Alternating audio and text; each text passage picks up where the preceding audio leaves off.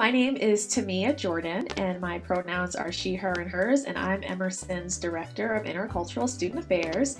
And this is a chunk of our wonderful team, and I'm going to pass it off to them to introduce themselves.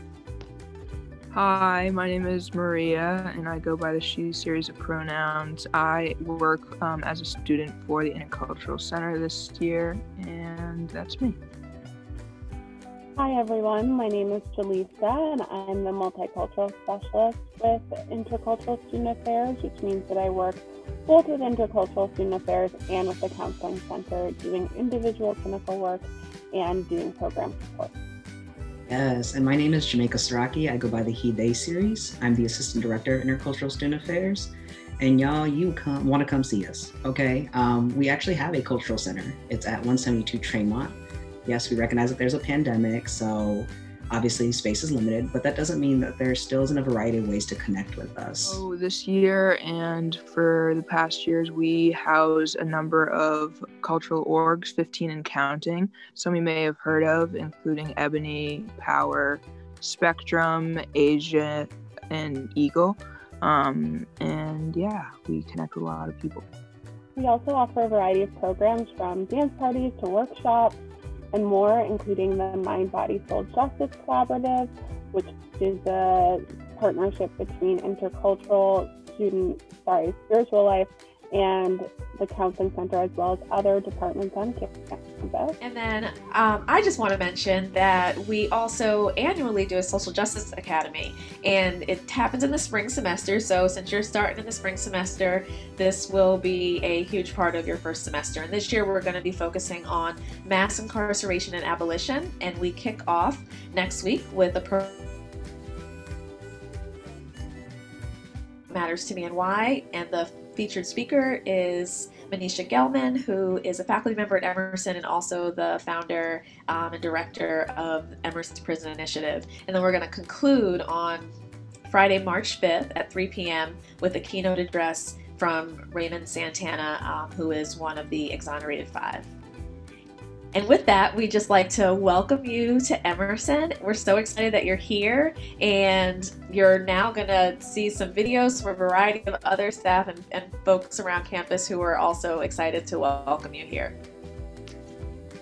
Hi, I'm Andrea Popa, Director of International Student Affairs. You're joining a college community that fuels creativity and curiosity, and that values diversity of thought and inclusive expression.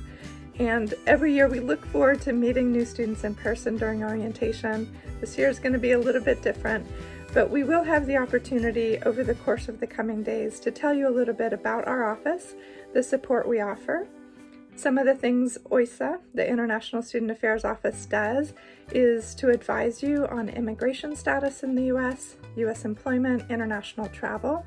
But we also recognize that your experience here at Emerson and in the U.S. is so much more than just the paperwork parts. And so we work strategically with other offices around campus to make sure you feel supported. We want to make sure that you have academic support, career preparedness, connection to campus. And those are big things for us, as I know they are for you as well. So without further ado, I'd welcome you home to Emerson. Hello. My name is Nikki Hester. I use she, her, hers pronouns. I'm a part of this year's core staff or orientation coordinators, which means that I was a part of bringing students of color orientation to life this year. I'm also involved in many cultural orgs on campus, so I'm a member of Ebony, and I'm also the chair of Flawless Rights, which is a subset of Flawless Brown, which is an art collective for women and non-binary people of color. Being a student of color on a predominantly white campus at a predominantly white institution can be difficult. And I really think that what has helped me thrive and be happy and successful here has been finding those communities through cultural orgs and through meeting people that look like me and have experiences like me and know how to create spaces that feel safe for people like me has really been what has helped me be as happy as I am here. There's a lot to be said for walking into a room and knowing that you're in a place that's safe and a place that honors you and your identity. And I really feel like the cultural orgs on campus have created those spaces for me. I feel empowered. I feel like I have full reign to be creative, and I feel like there are places where I'm able to recharge. I think that oftentimes I may find myself being one of the only people of color in a classroom. That's not something that is uncommon at Emerson, and yet I always know that I have these places that I can go to at the end of the day where I have somewhere that feels safe and somewhere where I'm not the only brown face in a classroom.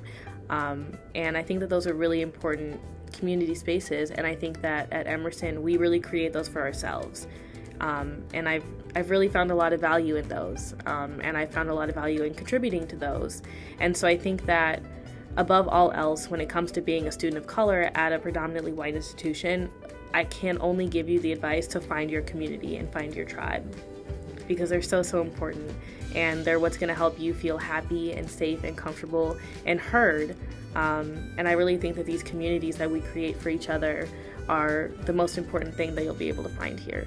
So coming to Emerson from a place that really wasn't predominantly white, and as a half not white person, I definitely was looking for a place to have community and have people that were like me and, you know, live similar experiences to me.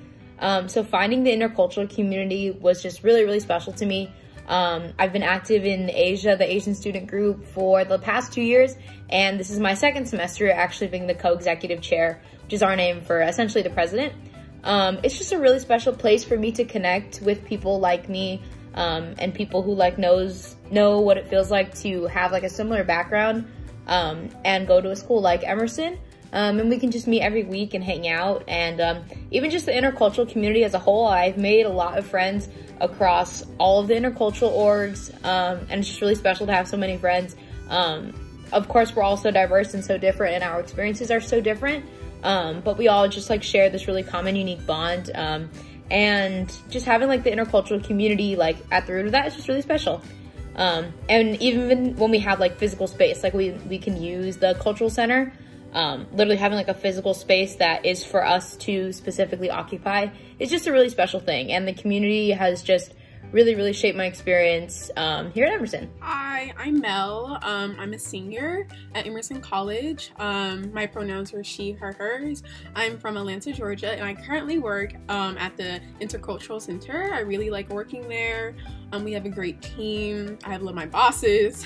Shout out to Jamaica, and I guess that's it. So bye. Hey guys, I'm Clarissa. My pronouns are she, her, hers, and I'm currently a student worker for Emerson's Intercultural Center.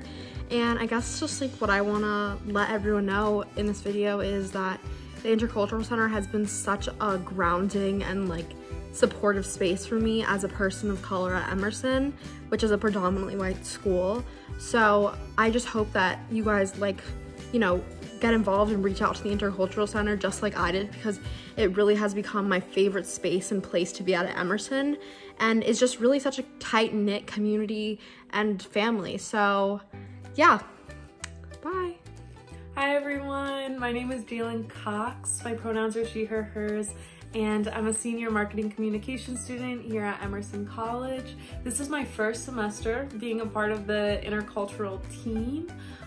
But I've been a part of the intercultural org family for much longer. Since my freshman year, I became involved with Flawless Brown, and I'm now the president. Flawless Brown is an artist collective for self-identifying women and non-binary people of color, and y'all should go check it out, and I hope to see you around. So, bye. Hey everyone, hope you enjoyed getting to know some of those people. If there is something or a program you'd like to be involved in, a program you'd like to see from us, or any way that you'd like to connect with us, you can connect with us on MConnect, and hit us up and reach out to us on Instagram. Our Instagram handle is @Emerson Intercultural.